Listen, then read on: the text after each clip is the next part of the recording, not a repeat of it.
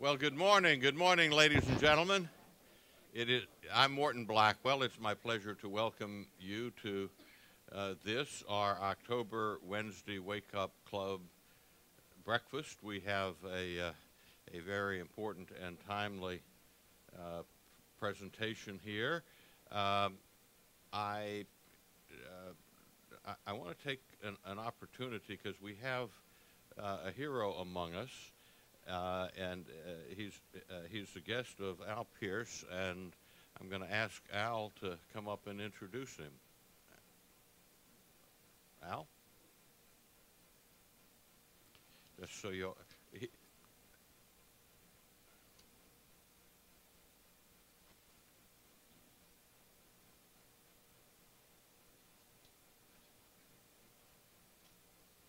Good morning.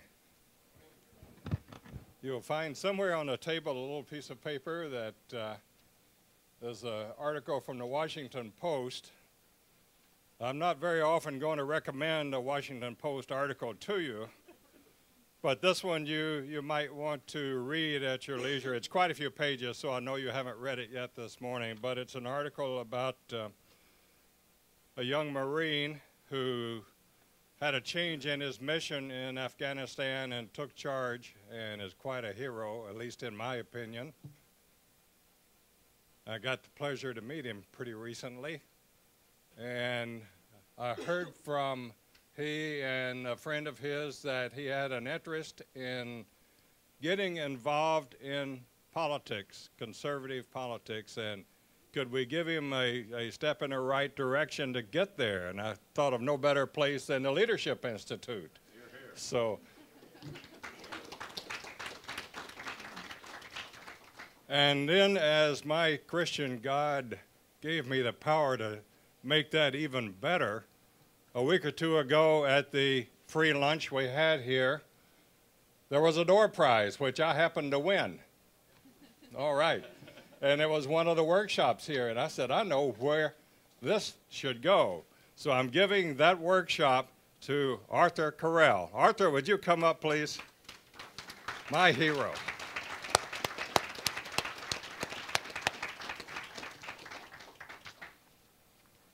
Ladies and gentlemen, this is Captain Arthur Carell. Thanks, sir.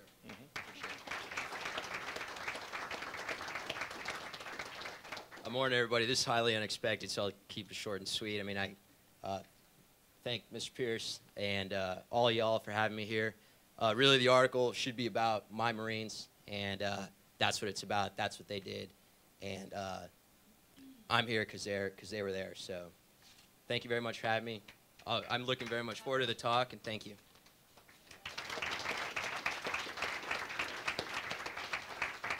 Thank you very much, Al, and thank you, Captain Carell. Well, we certainly live in interesting times. I heard on the news this morning that President Obama is going to be installing solar panels on the roof of the White House. That is obviously a very good political move. It works so well for Jimmy Carter. The Leadership Institute has thus far this year trained 7,049 students. And since 1979, the total we have trained is 90,623. You have before you a current 2010 school schedule.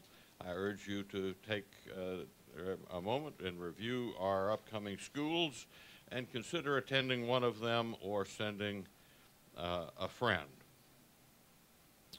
Now my pleasure is to introduce Amanda Prevet.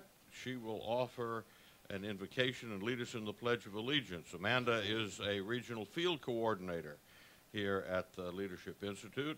She graduated from Elon University in 2009 and earned a BA in anthropology. Amanda?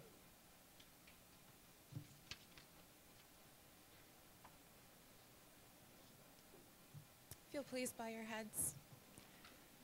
Dear Lord, thank you for bringing us here safely. Bless this food and bless our time together this morning. Amen. you'll please join me in the pledge. I pledge allegiance to the flag of the United States of America and to the republic for which it stands, one nation, under God, indivisible, with liberty and justice for all.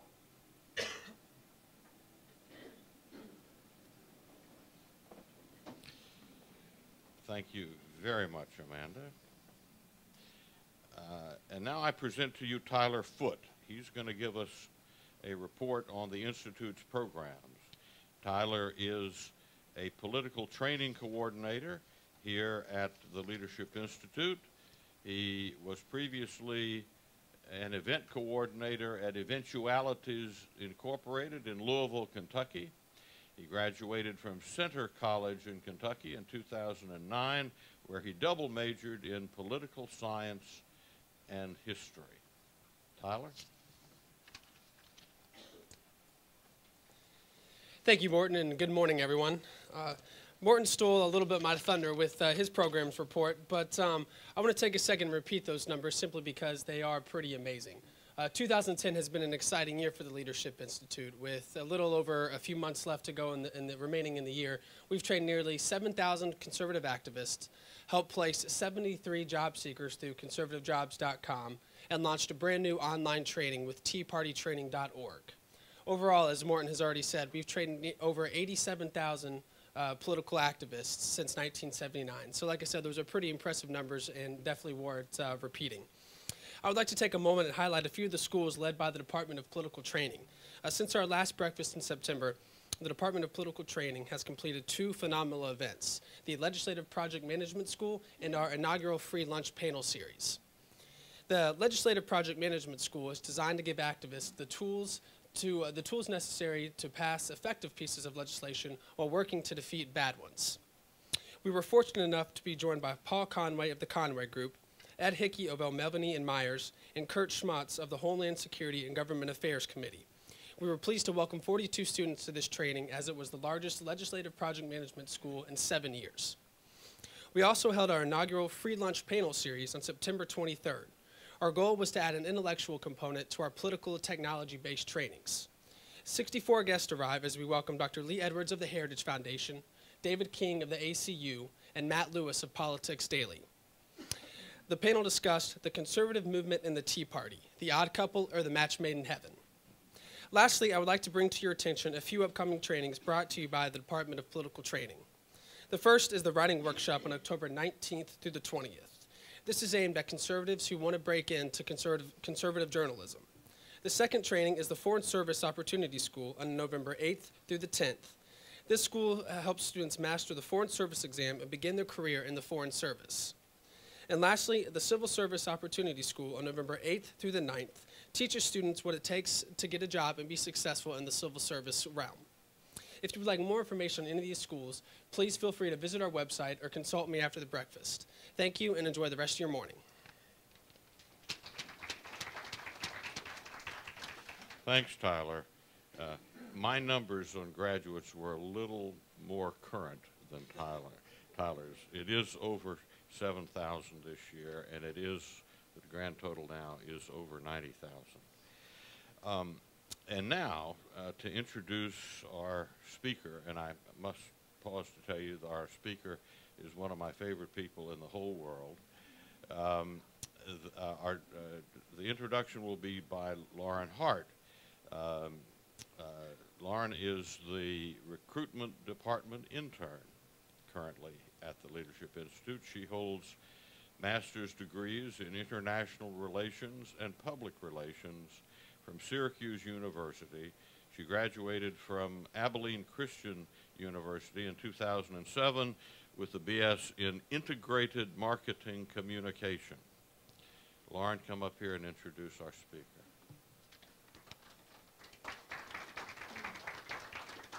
Thank you, Morton. Good morning. Thank you. It is my pleasure to introduce Ms. Kellyanne Conway. Ms. Conway has had an amazing career spanning over 14 years and polling almost in all 50 states. Her primary research has counseled clients ranging from statewide and congressional political races, to projects for trade associations and Fortune 100 companies. Ms. Conway is a prime guest commentator for Fox, CNN, MSNBC, PBS, The Washington Post, and New York Times, among many others. Ms. Conway has been named one of the most powerful women in politics by the Ladies' Home Journal and named by the National Journal as one of Washington's most influential conservatives aged 40 or younger. Currently, Ms. Conway is CEO and president of the polling company and Woman Trend, a full-service market research, public affairs, and political consulting firm with offices in New York City and here in Washington. Please welcome Ms. Kellyanne Conway.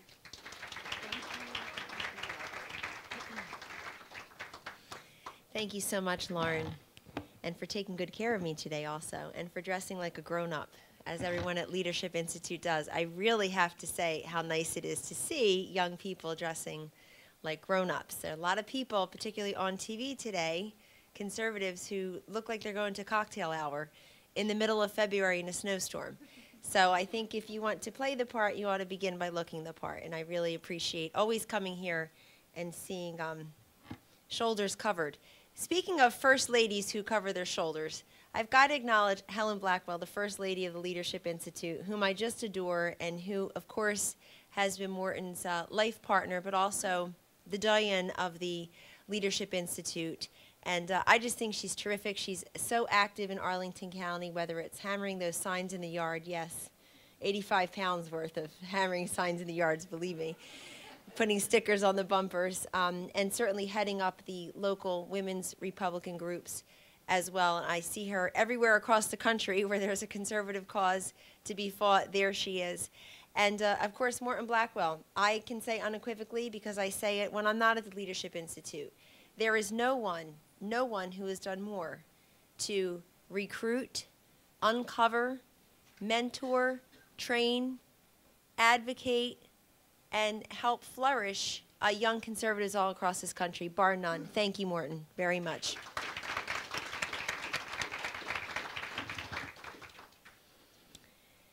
I just have a minor correction, Lauren, and thank you for not telling anybody I'm a lawyer, because then they don't like me as much. It's bad enough I'm a pollster, but I am a fully recovered attorney, 12-step program. I'm married to an attorney, and George and he got the short end of the stick. George and I have decided, although we abhor quotas of any type, the one quota that works for our household is one lawyer per family. Seems to be just plenty to keep the household happy. I no longer go on MSNBC. I stopped doing that several years ago. Actually, I was just sitting there one day, and I decided, if the Lord takes me too young in my life, I don't want to regret spending another minute at MSNBC. And so I don't. But, and I feel good about it. Anyhow, I've got a pollster really should never come without a little dog and pony show. So I put together some slides for you this morning. There are 60 here, but I'm only going to go through about 15 so that we're not just staring at the screen. And I won't repeat what's on the slide. You'll be able to read it. And I want to add to the slide as I speak. But I do think there are data worth seeing in graphical or chart form to really try to crystallize and quantify what's happened in the last couple of years, what is happening as I stand before you, and what's likely to happen in the next 4 weeks, certainly, minus one day. And then certainly what's to happen in the next 2 years. I called this 2012 a new era for conservatives, not because I want to focus on the presidential contest. I've actually been very firm about not speaking about 2012 in terms of the presidential contest, because we really all need to focus on 2010, and by God, everybody has. But I think just to show that this 2010 is not going to be an aberration, I actually think it's what they call in baseball a rebuilding year, a transitional year. I think 2008 was an aberrational year for many ways, beginning in a place here like the Commonwealth of Virginia. I think Virginia just, sort of lost its marbles in 2008, and in 2009 it's already on its way back, and that's 2008 is the aberration. So let me start. Oh, I think I've got one of these fancy clickers, terrific. Or no, or see, I'm showing my age. Let's see. Ah, no, that's the last slide. Hold on. I'm sorry.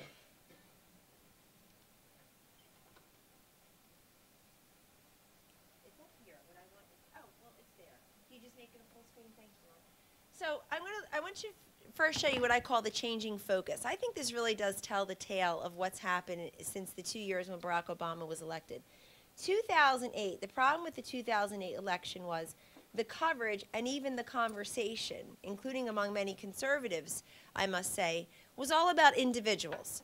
Oh, would we have the first black president, the first woman president, the first woman vice president, the first Mormon president, the oldest president? That's like talking about identity politics. Why do we get trapped in those conversations? What's the difference, by the way? We're supposed to care about what people say, not who they are, meaning what they look like or, you know, who they, making history. And so I'm so paranoid about which one to use here. So I'm going to, you know what? Does this come off? Yes. Okay.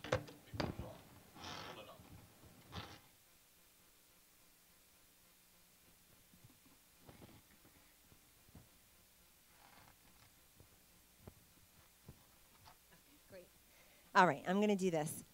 No, not at all. I'll do this, if that's okay. Okay, so all about individuals. 2009 marked a transition almost immediately away from individuals and back onto issues.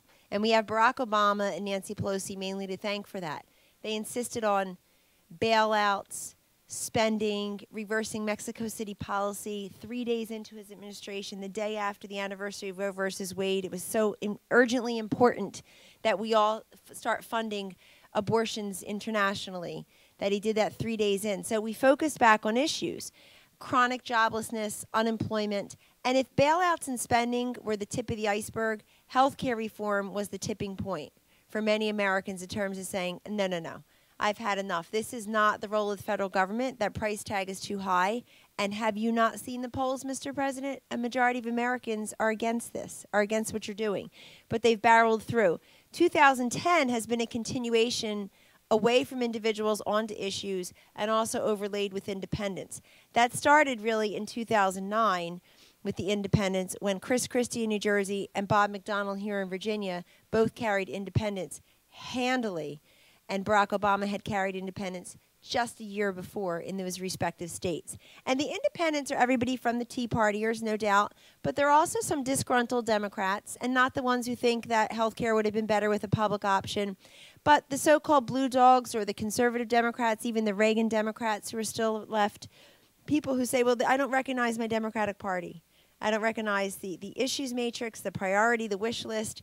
I certainly don't recognize the leadership. And then you've got disenfranchised Republicans. These were mainly conservatives who were very upset with the spending that went on in the Bush administration and some of the other policies that had happened with a Congress that certainly didn't just lose its majority but had lost its way. I want to show you what I call the early twinings of the Tea Party movement. This is 2006. These show you the 30 congressional seat losses by the Republican Party in 2006. And I know some of the wizards like to say to this moment that we lost in 2006 because of Mark Foley and Bob Ney and Duke Cunningham.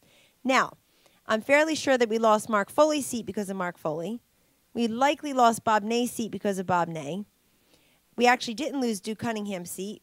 Brian Bilbray won it. But the point is, how do you explain the other losses? That's all about ethics. If we really do believe that, then we didn't get the joke and the memo that it was about spending. We had about 7 million conservative voters who should have and would have voted, and certainly could have voted, in 2006, who sat it out because they were frustrated, if not disgusted. So look at the geographic. I show you this just to show you the geographic diversity, the disparateness of those losses.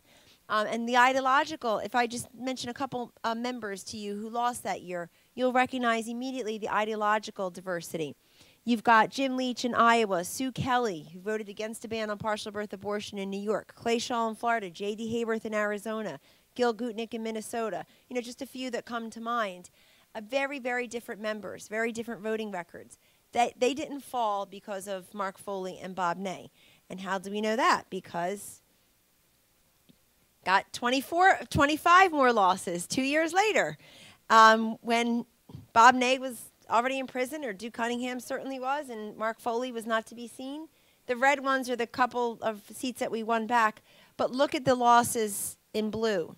So those are 55 seats over 2 election cycles while we had a Republican president in office. This is something we need to understand if we're going to get the majority back. We need to understand as a movement that our people understand they're financially sophisticated and they will pay attention to spending.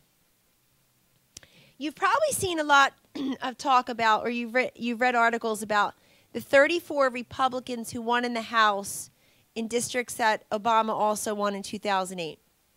And then there, of course, was even a higher number, 49 Democrats who won in districts carried by John McCain. Now, those 49 Democrats are imperiled, not all of them, but many of them are imperiled. A number of them voted against health care reform, and a couple of them voted against cap and trade.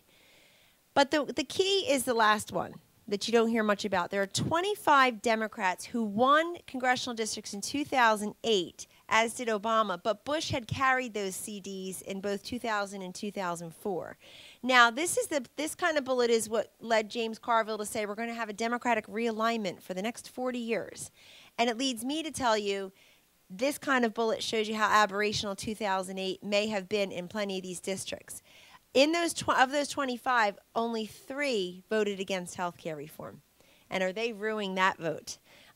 There's even an article in today's Politico by Josh Gerstein, this morning's Politico, talking about the pro-life Democrats.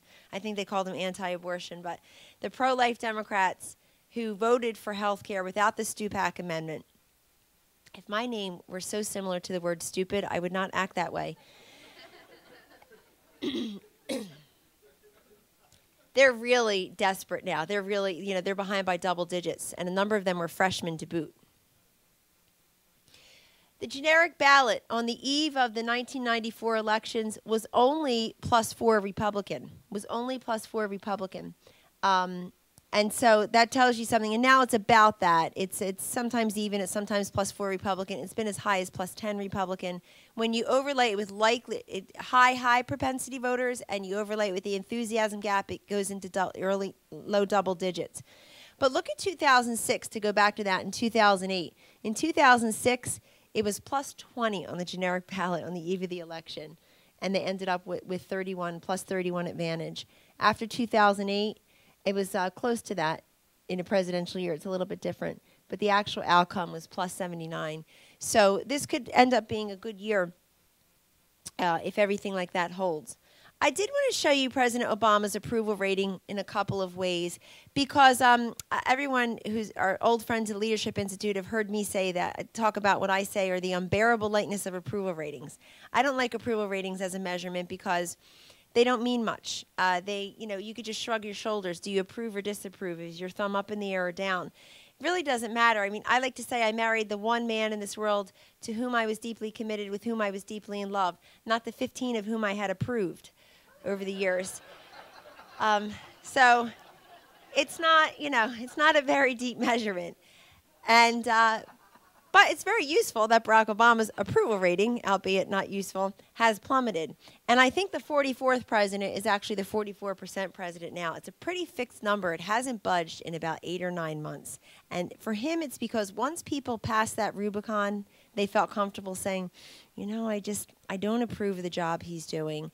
Really broke through and free in a way where many people were minding their P's and Q's before that. They felt like to criticize him would be to criticize the first black president, or to criticize someone whom they actually had voted for, since many people did turn over and vote for him.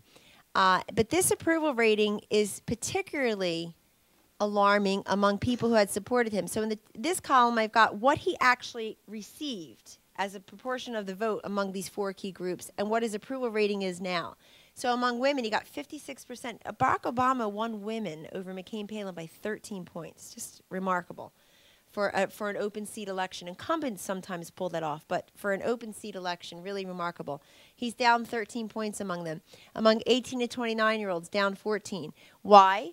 Well, first of all, they came out for him, but they're back on their futons or back on their moms and dads' couches now. And unfortunately for them, they suffer from chronic joblessness with very little hope in sight. All these articles by smart economists saying, don't even know when you're going to get a job, don't even know what to tell you. They know that. Hispanics down 18 points just in terms of approval rating. And then independence, that's the real tale of 2009, 2010, is the flight, the absolute migration away from Barack Obama and the Democratic Party among independents. Not true among moderates. Independent and moderate are not interchangeable terms. Moderates still lean Democratic, but independents, which is a more important measurement because there are more of them, and that's a more electoral-driven self-identification label, meaning I consider myself an independent, but I'm going to vote. Moderates are talking about issues, and they may not vote. They're moderate on issues. Generic ballot, congressional outcome, 46% want Republicans in control, 43% want Democrats. But that's a big number for Republicans, given the fact that 46% of the country does not call themselves Republican. It's much lower. It's about 13 points lower than that. I just want to show you the last two bullets on this slide. It really shows you some cultural, non-political measurements. 2/3 of the country do not feel confident that, quote, life for our children's generation will be better than it has been for us. This is the first time this number has been as such in decades. This was core. This was part and parcel of the American dream, that your children and your grandchildren will always do better than you had done. That's why you worked hard. That's why you saved your money. That's why you were God-fearing people who paid your taxes and your dues and lived an honest life, and you would be your children and grandchildren would be rewarded. People no longer feel that way, and another 2/3 feel, quote, America is in a state of decline. Let me just say, America is in a state of decline is a different way of expressing the same sentiment that comes out in that right direction, wrong track number that all of us pollsters use. But embedded in that wrong track number that's never covered sufficiently is people feeling there's a real moral decline in America. When the wrong track number was high during George W. Bush's administration, people right away would say, oh, it's because of the Iraq War. Now it's just as high under Obama, and people say, well, that's because of the economy and jobs. Now, that's correct, but it's only partly correct. Always embedded in there are a fair number of Americans who say, I'm really worried about the coarseness of our culture, the vulgarity, the fact that people know who the Kardashians are and not the Supreme Court justices. I'm very concerned about the moral direction. And when we ask the question, thinking just about the economy, is the country heading in the right direction or wrong track? And then the very next question is putting aside the economy for a moment, thinking of the nation's moral direction, values, and standards. Are we heading in the right direction or wrong track? Then it's revealed how important embedded in all of that social issues are, and the whole feeling about morality. Would you say that Barack Obama shares your values or not? Yellow is no, blue is yes. And I broke it down according to different key groups. So 54% of men say Barack Obama does not share their values. 51% of independents.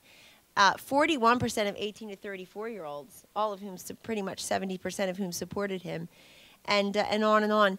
And I love this because a journalist asked me recently, well, how do you know what people mean by values? That could be anything. And, you can roll your eyes when you're on the phone with someone, I guess. But I have two answers to that. Number one, I didn't really care what they meant. And number two, I know what they meant. And when I say I don't care what they meant, in other words, it's good enough for me that they may be thinking he doesn't share my religious beliefs, or he doesn't share my view of America. He doesn't share my nervousness about all this out-of-control spending. He doesn't share my view of the role of government. Those are all values. But whatever people meant, this is what they said. And I'm telling you, this is a huge indictment of Barack Obama for people to say that the current sitting president of the United States, when we are at two wars, and we're at wars in two different theaters abroad, and an economic war at home, for them to say the sitting president does not share their values, it's quite remarkable. So Barack Obama's been called the most pro-abortion president in America, and I have a list here, only because I could fit it on one slide, of 7 things that makes it so. LifeNews.com has 2 pages worth, single-spaced, if you ever want to refer to that. It's a very, very useful document, LifeNews.com. But it's really important for us to talk about this.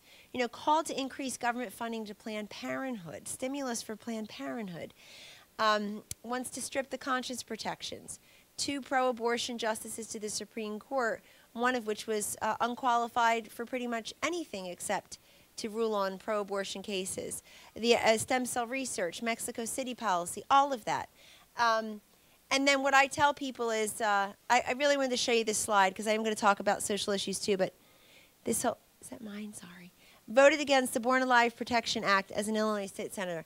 This is so key, ladies and gentlemen, because unfortunately, this was never made an issue in the 2008 election. Not enough. There was a strategy to bring up Bill Ayers, and I would have preferred Jill Stanek to be a household name, not Bill Ayers. Jill Stanek was the nurse in Chicago who said she was pro-choice her whole life until she had to hold a baby boy who had survived an abortion, and under law in Illinois, she had to take him to the expiration room and wait with him until he, quote, expired, and indeed he did. But he had survived an abortion. And as state senator, Barack Obama voted present twice, did not take a position yes or no. You have to vote yes or no. He voted present twice, and then finally voted against the, quote, Born Alive Protection Act, which would have protected babies who had survived an abortion. They could be adopted. They could go to a church. In other words, look at the medical care they need, and then it would be decided where they can go next. Now, I'm the first to say here in Washington, you sometimes have legislation. It's difficult to know what the legislation means because it's termed so confusingly. This was called the Born Alive Protection Act. I think it was pretty clear what it was meant to provide, and he voted against that. Ladies and gentlemen, to this moment, when I tell people that, they're literally shocked. People don't know that. They don't know that, and they need to know that. That was not a youthful indiscretion. This is the way he still feels, and he's the President of the United States, and people ought to know it. I show you this mainly to show you the top one, abortion. Morally acceptable, morally wrong. 50% of Americans now say abortion is, quote, morally wrong. We've really been winning the pro-life battle for quite a few years now, between religion and morality, but also science and medicine, sonograms, fetal development, frankly, infertility among women in their 30s and 40s who are starting to have a new appreciation for their, quote, lack of choices and free will when they decide they want to become mothers. And this is, look at it compared to, a premarital sex or gambling, embryonic stem cell research, divorce. Abortion is the only one that reaches 50% in terms of people saying morally wrong. The morally wrong at 50% is even more key when you consider how many Americans know someone who's had an abortion. And for them to say it's morally wrong, they had to get past the whole notion that I'm judging and demonizing someone I care about for having had this procedure. So it's a great cultural indicator more than a political one. So 70% of people in 1965 said that religion was very important to them. It's now down to 54%. And the number of people who have said not very important has gone up to 20%. It's at its high watermark right now. 20%. 1 in 5 Americans say religion is not they admit not very important to them. So the secularization of society is something we need to keep an eye on. I know people like to break out Americans politically between red and blue or male and female, and I get all that. That's important. We do it too for targeting. But we also have to really take a hard look at the churched and the unchurched, the religious and the non-religious. And more important than your denomination is your religiosity, the frequency with which you practice your faith, whatever it is. This is why Orthodox Jews, evangelical Christians, church-going Catholics, and adherent Muslims all vote pretty much the same politically because of the level of religiosity. And don't buy into this notion of the, quote, Catholic vote. That would be like saying there's a woman's vote. There is no such thing as a monolith like that. What the media do is they try to get people who are self-identified Catholics who were baptized a long time ago, go to the occasional wedding and funeral, and then overlay it with their views on abortion and their voting practices and say, see, look at how many pro-choice Catholics there. Look at all these Catholics voting Democrat. Well, that's true, and I'm not taking away their religion, but the key is to look at the religiosity, the frequency of attendance. Do you think that different branches of government, the President, Congress, Supreme Court, are increasing, religion is increasing its influence or losing its influence? 62% say losing its influence, and of them, they said it was a bad thing. In other words, people aren't saying, oh, it's losing its influence, and that's good because of separation of church and state. I think many Americans realize that separation of church and state was meant to protect the church from the state, not the other way around.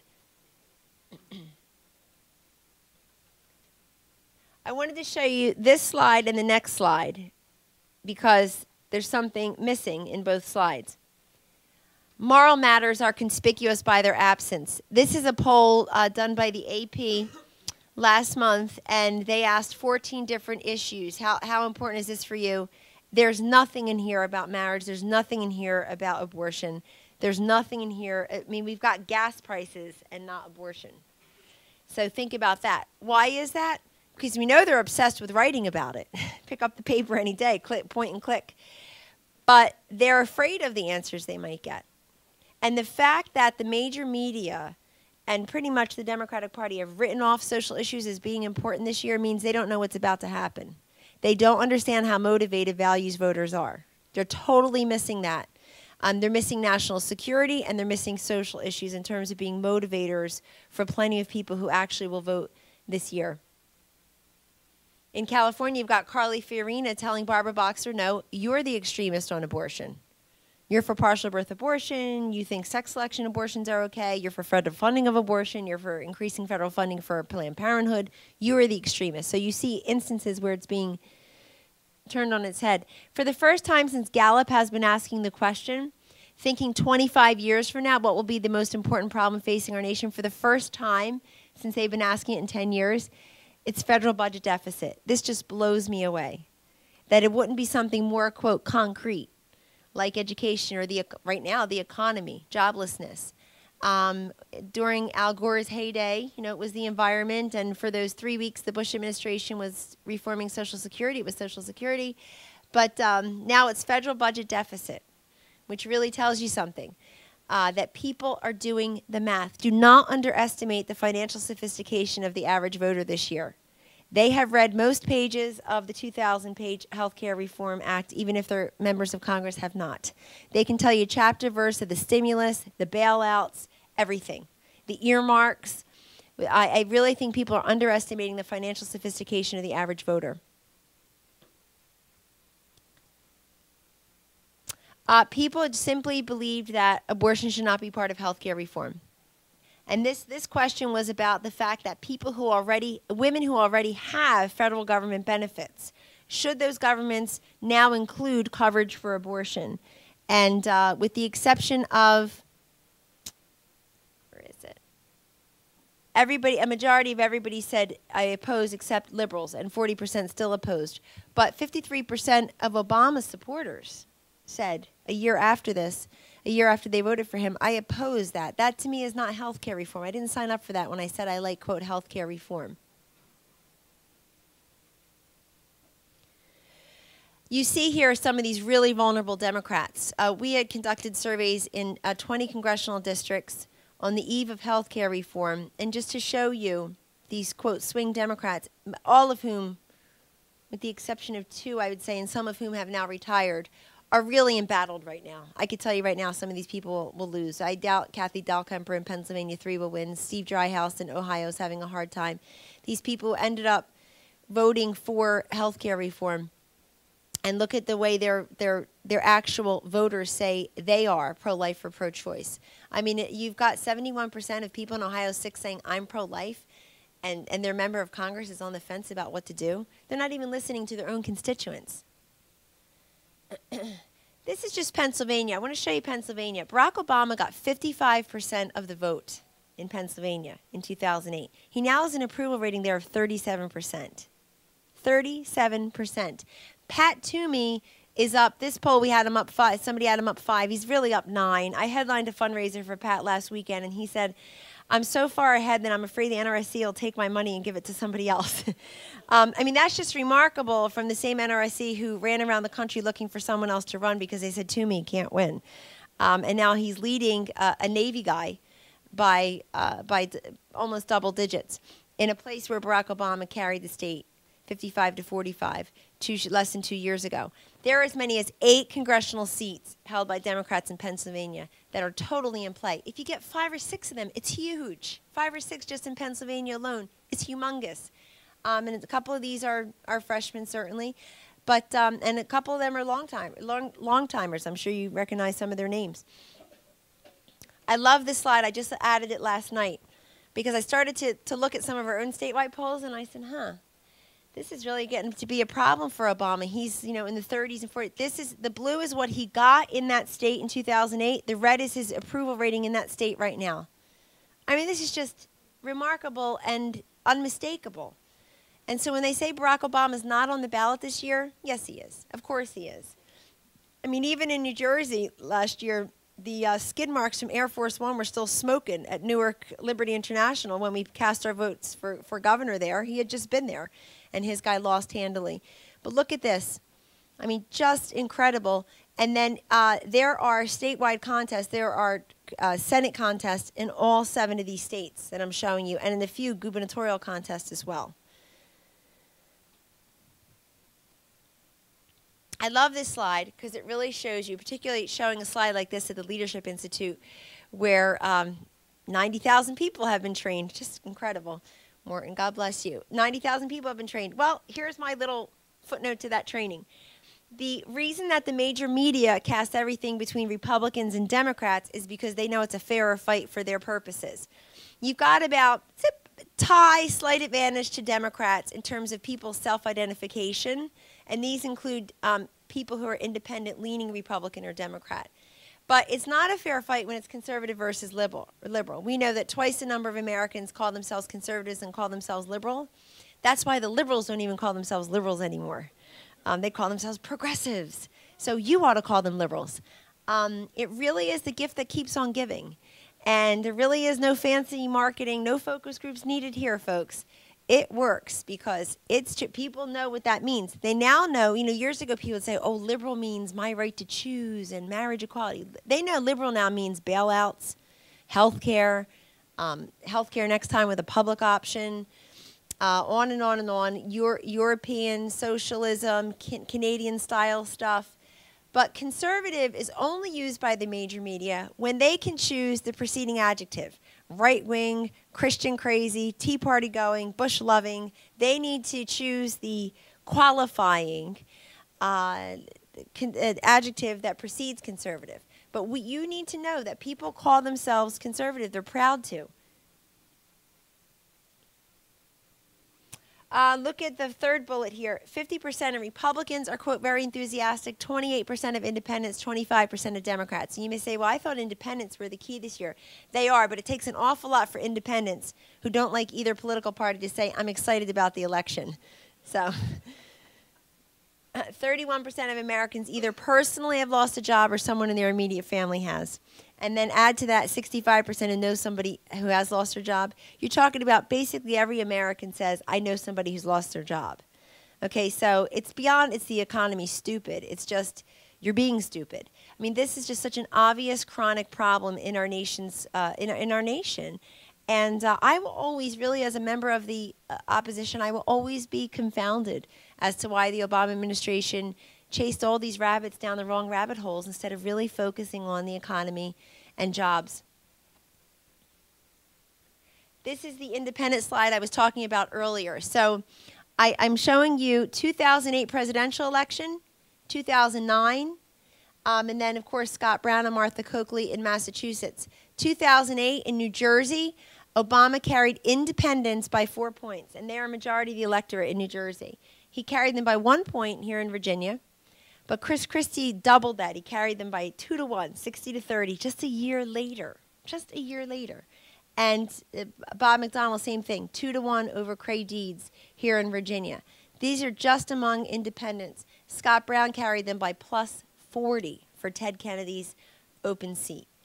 And this is just, so, and I really want to show you this too because people can say, oh, Martha Coakley was just a terrible candidate and Scott Brown is pro-choice and blah, blah, blah. Well, Chris Christie's not. And Bob McDonnell's not. And I vote in New Jersey now. And let me tell you something. It's more Corzine country than Christie country if you just look at raw registration numbers and people's past behaviors. But, folks understand what the teachers' unions are doing now. They're less in for the students than for themselves, it seems. And people are starting to understand that. This is Gallup numbers, pro-life, pro-choice over 15 years. The yellow is pro-choice, the green is pro-life. 56% of Americans in 1996 said I'm pro-choice, 33% said pro-life. It's now crisscrossed. It's gone down 11 points on pro-choice and it's gone up 14 on pro-life. That's a 25-point swing, and that is just huge. This is supposed to be a political indicator, but it's really a cultural indicator that needs a political response. This is my whole point about exposing people for how they are. Not just, certainly the most pro-abortion president, the most pro-abortion speaker of the House, and so on, but also their policies to have slipped abortion care as part of health care, to want to open up embryonic stem cell research when people are using skin cells and adult embryonic cells, adult cells. And does anybody in this room know how many people, how many conditions have been ameliorated or how many lives have been saved through? Thank you. 0. This is not A-OK. This is 0. And you better get that number out there. 0 within a margin of error of plus or minus 0.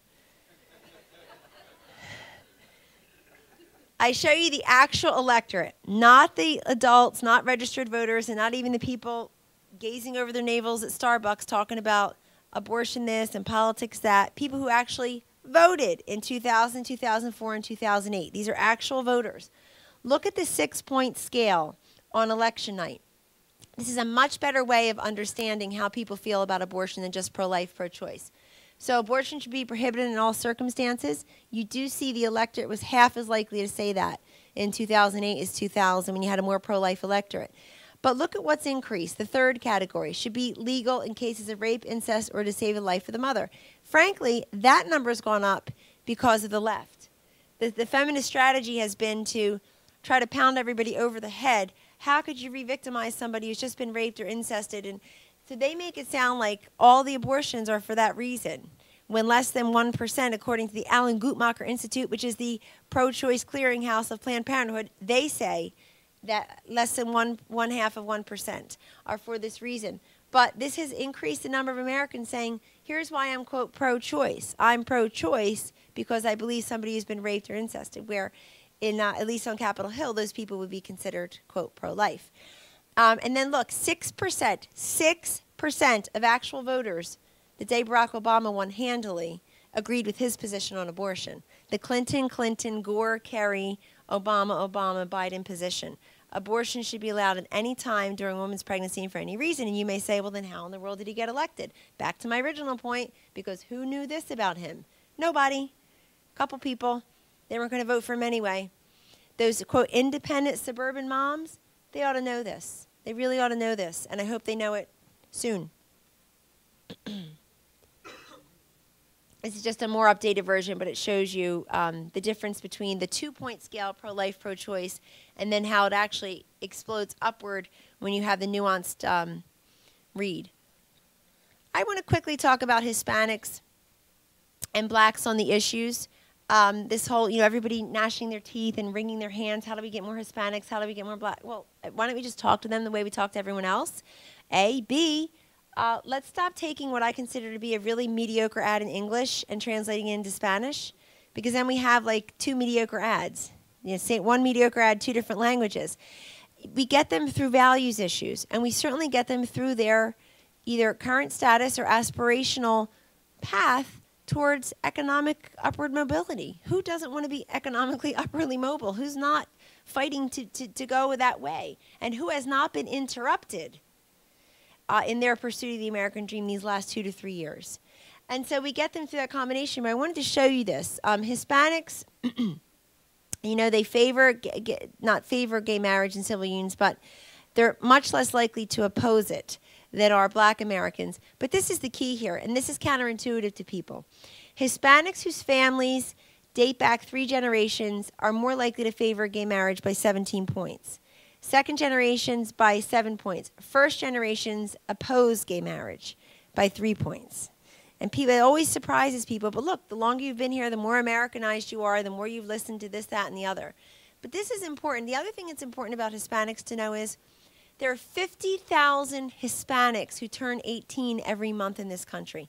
50,000. That's 600,000 a year turn 18. 1/3 of the U.S. Hispanic population is younger than 18. So what in God's name are we talking about? We've lost Hispanics. 1/3 of them don't even vote yet. We're going to write them off? They haven't cast their first vote yet. We're going to say, oh, forget it. I mean, it's just, and I do not think we've done a very good job. I think the money has been really misallocated when it comes to, and really insulting, frankly, when it comes to how to reach the Hispanic vote. But here's how they believe on moral issues, and particularly abortion at the bottom. And here are black Americans, very much more likely to oppose gay marriage. 70% of blacks voted for Proposition 8 in California, 70%, on the same day that 95% of them voted for Barack Obama for president. A similar thing happened in the state of Florida. Obama won Florida, 51%. Blacks, about 60% and higher, voted for traditional marriage. So they're able to split their tickets that way, but they're not willing to abandon their moral views for the sake of the fact that their president feels that way. And here you go, Proposition 8 by race. I have here Asians. I mean, we don't have time today, but I'm really on this high horse about doing more to reach out to Asian Americans as a movement. It's really just criminal that we don't do a better job of this. Asian Americans, they have household incomes of over $70,000 now, highest, of course, of the four main races. After Jewish Americans, they have the highest level of intact first marriages. Where I live and where I used to live in Fairfax County, frankly, many of the Koreans, Filipinos, they're propping up the local churches. They're who's there. They're very religious sects, SECTS, of Asian Americans, and they owned small businesses. Asian American businesses grew at twice the number of all small businesses from 2000 to 2008. I mean, the statistics go on and on. But you know what people say to me? Yeah, but aren't they just, you know, they crinkle the nose. It's always a bad sign. Crinkle the nose and put the shoulders up. Aren't they really a small percentage of the population? Well, they're 5% of the population. You can decide whether that's small. It seems to me that's what all the presidential elections have been decided on in the last, I don't know how many years. Number two. Number one, I don't really care what percentage of the population they are. I care that we have been losing them. In 1992, George Herbert Walker Bush lost the election, but won Asian Americans by 30 points over Clinton and Perot. 30, but lost the election. 1996, Clinton wins the election. Dole carries Asians by 13 points. 2000, Bush wins the election, loses Asians by 1 point to that big magnet of entrepreneurship, Al Gore. You know, we started to lose Asians by 1 point to Al Gore. 2004, Bush wins again. John Kerry wins Asians by 7 points. 2008, Barack Obama wins. He wins Asians by 33 points. Outrageous. Outrageous for a man who loves taxes and regulations and spending to be basically telling these successful entrepreneurs whose kids go to college like you and I drink water and coffee, you know, who are very religious, we're with you. But we haven't done much to get them. And so, you know, to really make them feel like they have a hospitable home with us. And essentially the left just says, if you're a minority, you're with us because we're with you. Come on board. So I'd love for us to do much more. Now, in true, you got to let people define themselves. Do not assume somebody is an Asian household or a Jewish household or a Democrat. People have to define yourself. My husband's half Filipino, and my household is about as Asian as Graceland. So,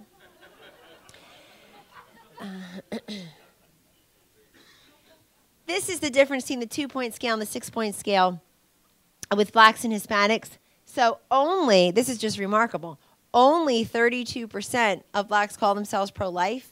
They like the word pro-choice, sounds great. But look at it when we ask the 6-point scale. You know, it goes down 9, it goes up 7. Hispanics, even more dramatic, plus 16 and negative 10 when you actually ask them for their positions. That's why, I mean, getting beyond the labels is not just important because we're talking about something so much more precious and fundamental when we're than quote pro-life or pro-choice encapsulates. But it's really important to get beyond the labels to allow people to express their views. So I have just a few more. I wanted to show you just a couple of things here about, this is a great project we just did for Priests for Life, and Alveda King, who calls herself a quote 21st century freedom fighter. They're doing these freedom marches. And they, Priests for Life with Alveda King, who's the niece of Dr. Martin Luther King, and very pro-life, they did this, what I consider to be groundbreaking research among blacks on the matter of abortion and the religion and whatnot. About 70% of blacks say they know somebody who's had an abortion, perhaps including themselves, or the women in their lives. And we asked them about the, quote, quality of experience, you know, to people. But this is what's really remarkable. I'm going to show you this. 34% knew Barack Obama is pro-choice. 18% said he's pro-life. Only 6% of black Americans said that his view is, quote, abortion should be allowed at any time, any reason during a woman's pregnancy, which is true. It's not a talking point. That's just true. And he's proud of it. 48% of blacks said, I don't know. I don't know. Now you could say, well, why don't they know? They don't know because we don't tell them what they need to know. They ought to know. Earlier in this survey, we don't have time today, but earlier in the survey, and the slide was here, 3 slides up, so many of them said that they rarely hear about abortion from religious leaders. And that's important. 37% of blacks knew the Democratic Party's official platform is pro-choice. 16% said it was pro-life, which means they are pro-life and they are Democratic, so they assume the Democratic Party is pro-life. Same thing about Obama. 48% said, I have no idea what it is. 73% support parental notification laws. And then look at this, the last column, what I was talking about, the Born Alive Infant Act. 2/3 of blacks said, I have no idea if that's true. 18% said it's false. And 16%. So it's just a good example of how, we are armed with facts that actually could be useful. So just a few more. Smaller is better to Americans. I'll show you this one. This is the famous Gallup survey on institutions. Small business was the number 2 after the military in terms of which institutions do you have the most faith in.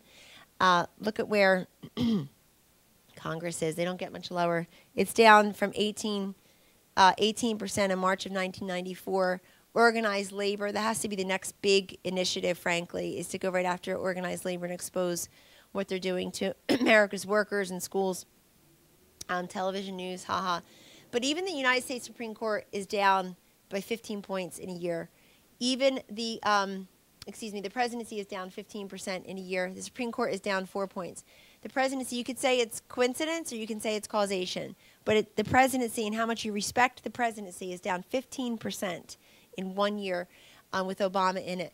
But this 2/3 saying, I have a great deal of trust in small businesses, great deal or a lot of trust in small businesses, we're really missing this as well.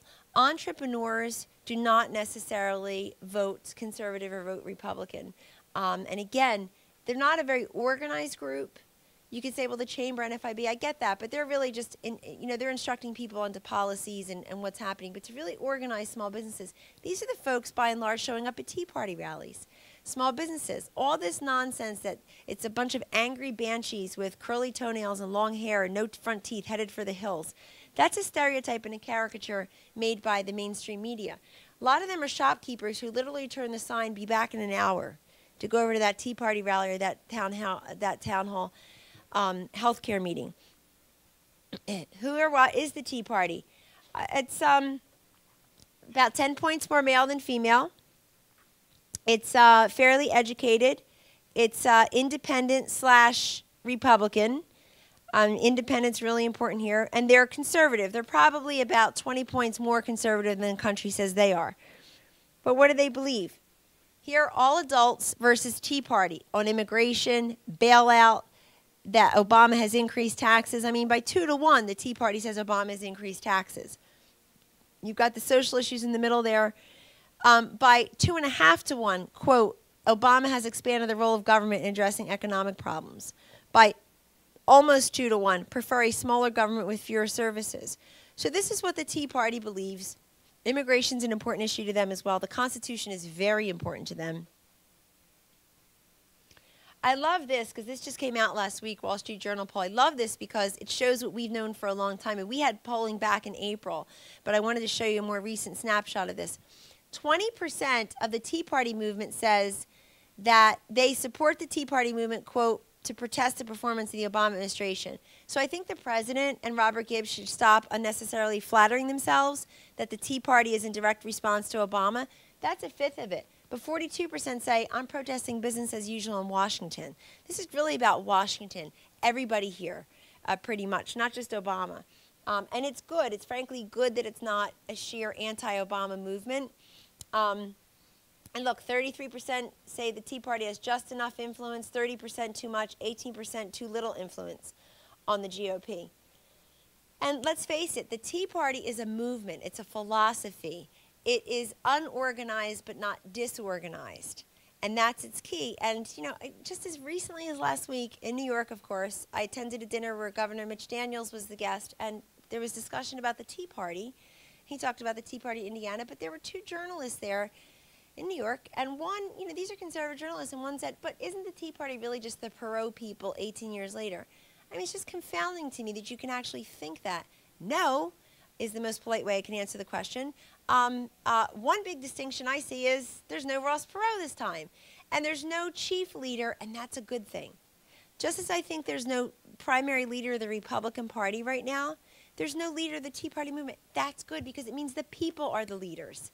It means that it means that it's a true grassroots bottom-up movement instead of being top-down. And listen, when you don't have the White House, the benefit is that you have one core message, limited government, whether it's in spending or taxation or values. You have one core message, limited government, and you have a gazillion messengers. When you have the White House, you have one messenger, and that's why you flail around as they are right now with a multitude of different messages, seeing what's going to stick. What did the Tea Party, what's acceptable or unacceptable? President Obama has dealt a major setback. People are split. 41% actually think that would be a good thing. Tea Party influences the Republican Party to become more conservative. 50% say acceptable. Back to my original slides on the early twinings of the Tea Party, losing overspending in those other issues. 2006 was about sending a message. These were those 7 million what I call conscientious objectors. People who did not vote, not because they don't pay attention to politics, but because they do. And they sat it out, really, in a very punitive way against an out-of-control spending Republicans. 2010, though, sending a message ended up being very costly. Cost us a lot of money, and it got us Barack Obama, Nancy Pelosi, and Harry Reid. So instead of sending a message, we have to elect conservatives. This is what we're doing in 2010. This is what's really important. And I have to tell you, I predict a very, very good outcome on November 2nd. I think the Senate is totally within reach. I also think it only matters a little bit. If we get it, meaning there will be no governing majority for the Democratic Party on nearly anything. If they couldn't pass some of this stuff, card check was supposed to be HR 1 and SR 1. Card check is not the law right now. There are still secret ballot elections for union organization. I can give you a list of 5 things that were supposed to be the first thing passed in January of 2009 that still are not. And I don't see how can they pass in lame duck unless you've got some of these people who have already lost their primaries, including in the Senate, who want their big legacy to be I appropriated X amount of dollars or I went out, my swan song was helping the Democrats pass X. And I would hope, Arlen Specter or Senator Bennett in Utah don't do that. But I don't see how they can pass stuff that they couldn't get. One of the immediate byproducts of Lisa Murkowski and Mike Castle losing their primaries was Olympia Snowe and Susan Collins voting against the repeal of Don't Ask, Don't Tell. I absolutely don't think that was a coincidence. They voted with John McCain on those issues. They deferred to him and not to Lady Gaga, who famously went to Maine asking for their votes. So that's a good sign when we're still listening to Senator McCain on military issues and not Lady Gaga. This is good. There is hope. But, I think more importantly than the bean counting, how many do we end up with? The quality of the incoming class. The men and women I have met across this country who are running for Congress this year and Senate. It's really just great. The people who have sailed through these primaries in an anti-establishment year where the establishment favored picks because they had high name ID and deep pockets, got turned on their heads in at least 7, if not 8, of the Senate contests alone. This is good, and please don't buy into the nonsense. The 3 most poisonous words for the conservative movement are you can't win. This nonsense of he can't win, she can't win. And please don't start saying it about 2012. Oh, can so-and-so beat Barack Obama? Don't even ask the question. Answer it and say, so-and-so can beat Barack Obama. And you know what? It does matter who so-and-so is. There's no question it will matter who so-and-so is. But right now it doesn't, meaning that the action has to be on, of course Barack Obama is going to lose. He's done this and this and this and this and this. He has totally robbed our children and grandchildren of their rightful futures. He has spent money that we don't have. He's exploded the deficits. His priorities have been wrong. They haven't created or stimulated much of anything except more government. You have to go on and on and on with the list. Of course he can be beaten. But these three poisonous words, you can't win. Voters, this has been my dream election because I've been saying for years, you can't win, becomes a self-fulfilling prophecy. And ask President Rudy Giuliani or President Hillary Clinton how it turns out when everybody says at the beginning, you can win. You can win. I'm going to support you because you can win. Well, why do you think they can win? They're high in the polls. I know. Why are they so high in the polls? Everybody thinks they can win. So they've said, so they're high in the polls. Plus they're raising money. Now, how are they raising all that money? They're high in the polls. Everybody thinks they can win. They wrote them a check. But, voters have their say. That's the key. That hearing that Michael Castle can't lose, Lisa Murkowski's a shoo-in, Trey Grayson in Kentucky, the list goes on and on. Nevada, Colorado, all the preferred establishment favorites. Many of them lost because voters don't ask themselves who can win. Voters ask themselves who can lead. And their definition of leadership is different than this fiction of electability. So we cannot give in to this, I like so-and-so, but I don't think so-and-so can win this year. And the most remarkable thing to me is, even in the case of Christine O'Donnell in Delaware, she just won 5 minutes ago. She just won 5 minutes ago by 6 points, and people are on the TV saying, I don't think she can win. I mean, think of how ridiculous that sounds. She just won. I don't think she can win. So, I mean, once in a while we actually have to listen to ourselves. And I just, please do not subscribe to those words. I think it's really very key. The other thing we have going for ourselves, and this is really ironic for Barack Obama, who carried on the tradition of the presidential candidate who was seen as the most optimistic won. It's happened every time in the last 40 years except one election. You're probably wondering which one, 1972, but the person who was seen as more optimistic by the voters has won every time. We look more optimistic now. The other side looks like they're sucking on a dozen lemons. They're always so dour and sour about everything. We sound really optimistic, and we need to. Because you know what? People don't want you to say what I just said, generational theft, and, we're going to cut things to the bone. We're going to do that. But we need to sound happy about it. We need to say why that's an important and optimistic and hopeful way of approaching things. And I think if we actually not just take away the approval rating and the momentum and the money race and all of that away from the left, but also the optimism that somehow they were able to reclaim the last 2 to 4 years, then we will have, I think, a real conservative realignment for the next however many years or decades. Thank you very much. Time for questions? I know people have to go to their jobs. Any time for questions? Yes, sir. Great, Morton. Thank you. Yes, sir. The guy you referred to is Carl Rove. Talking about Christine O'Donnell can't win. Well, it's not just Carl.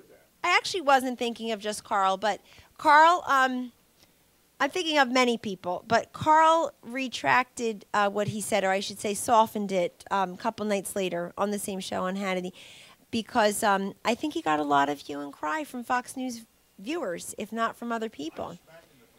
Well,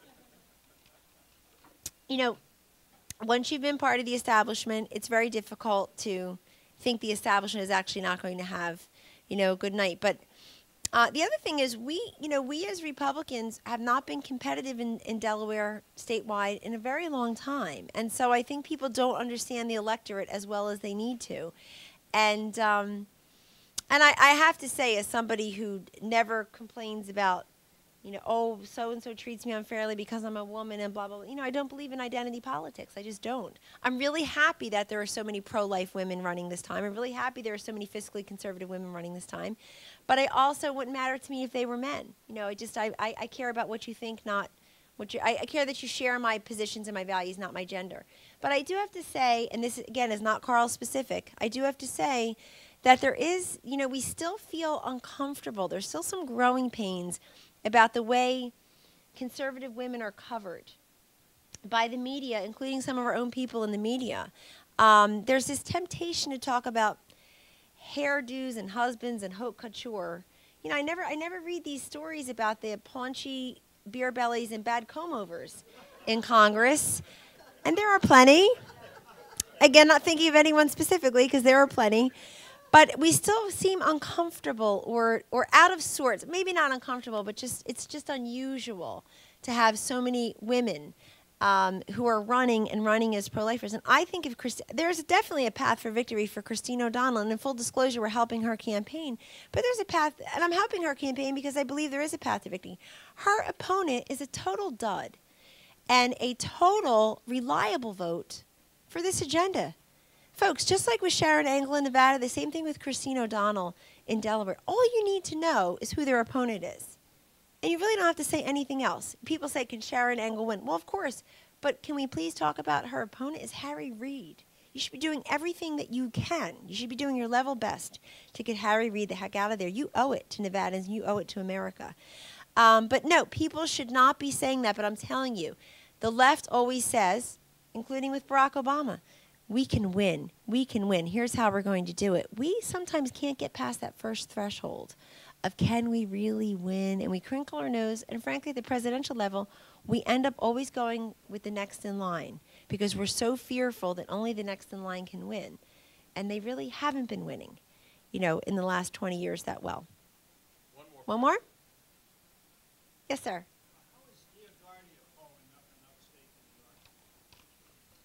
Joe DiAguardi in New York, the original piece of work I told him last week, I've always referred to him. He was a great member of Congress, very conservative, served in the Congress in the 1980s, came back to primary Sue Kelly in 1996 after the Republicans won the majority, and now was the surprise winner of the Republican primary, and he had the conservative line, which is very important in New York, and now he's the nominee against very unknown Kirsten Gillibrand. She is winning that race by virtue of the fact that if your primary is in September, it's very difficult to do the retail politicking that Joe really excels at all across New York. But nobody's going to work harder this cycle than Joe DiAguardi. He's everywhere all the time. He likes to remind people, too, his daughter is Cara DiAguardi, who he just left as the judge of American Idol. He likes telling people that to get the youth vote. The thing about, there again, Kirsten Gillibrand is vulnerable because she's unremarkable. You can't, I've seen these polling where, and we had done 2 polls for people who wanted to run against her and ended up not running for that seat. The real problem with that seat, sir, is you've got to run this year and then you've got to run again in 2 years. And very, very few people wanted to run 2 times in a row because she was appointed. This was Hillary Clinton's seat. What Joe needs to do, frankly, in addition to what he's doing, is to remind people that not a single New Yorker has gotten a job because of Kirsten Gillibrand, but Kirsten Gillibrand got her job because of David Patterson. This corrupt, incompetent governor appointed her after Caroline Kennedy famously said, 128 times in a New York Times interview. I mean, for the New York Times to reveal the problem among Harvard-educated Caroline Kennedy was remarkable. But I didn't go to Harvard, and I'm not a Kennedy. So we need to remind New Yorkers that she got her job because of David Patterson. He put her there. And I think New York is totally in play. There's no reason why it wouldn't be. New York is like the rest of the country, and California, frankly. It's broke. It's embarrassing. Small businesses are fleeing the state. Taxpayers fleeing the state. Joe DiAguardi will do very well upstate New York. You asked about upstate. He'll do very well upstate New York. The trick is those suburbs in Westchester County, Orange County, Putnam County. That's really where the race will be won or lost. But Quinnipiac showed him within a few points. It's probably a little bit more in her favor, but they're worried. Kirsten Gillibrand has never been above 50% the entire race. So that's key, yeah. Okay, thank you all so much. God bless you. Thank you. Thank you.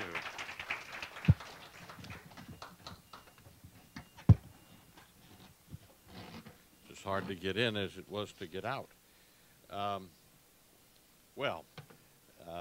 Thank you so much, Kellyanne. Really appreciate it. I knew you would give us a lot of food for thought in the coming elections. It's my pleasure to present to you, as a token of our appreciation, a Leadership Institute Adam Smith scarf. I love it. Great. Kelly Green, I love it. Great. Great. Thank you. Thank you.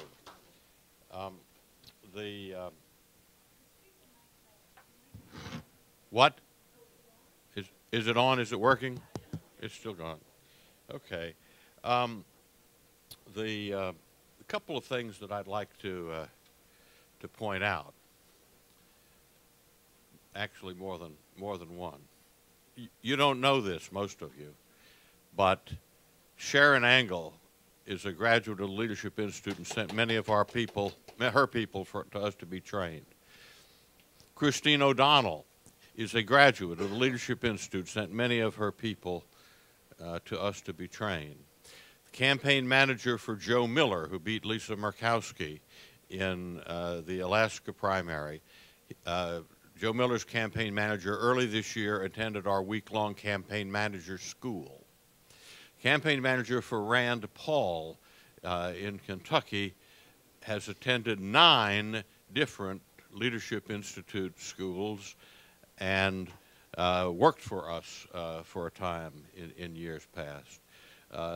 The Republican nominee, Mr. Racy, for the U.S. Senate in West Virginia, who in recent days has incredibly shown up in the polls as leading for the Senate race. He came here for training in our studios at our Effective TV Techniques operation. Great numbers of these people. I could go on, and we started the House races. It would take longer than we have. But I truly appreciate the support that we have been getting. Our staff has been working like sons of guns, and it's made possible by our donors. But this programmatically has been the most intense year that the Institute has ever undertaken. Before we leave, I want to take an opportunity to thank our Director of Events, Mary Kane, for her work here at the Institute. Mary has accepted a position at a division of Analytical Services, Inc., called ANSWER. And this is not Mary's last day at the Leadership Institute, but this is her last Wednesday Wake Up Club breakfast as a staffer. I hope she'll come back to Wednesday Wake Up Club breakfast in the future. I'd ask you to join me in wishing Mary the very best in her new position and career. Mary, you here? Is she in the room? There she is. Thanks, Mary. I invite you to join us on Wednesday, November 10th. Notice it isn't going to be the first Wednesday, because we are going to have in this room a Tuesday night election party to which you are all invited, and it's going to be a big shindig. And we thought about it and realized it was actually physically possible to get this place cleaned out and set up again. So we could do that, but then I realized I'm going to have to chair the luncheon, and I don't know if bright and early Wednesday morning I'm going to be in shape to chair the luncheon, and probably I would not be unique in that regard. So we will have our Wednesday Wake Up Club breakfast on the second Wednesday. Our speaker will be Dick Patton, who is president of the American Family Business Institute, and I know you will enjoy what he has to say.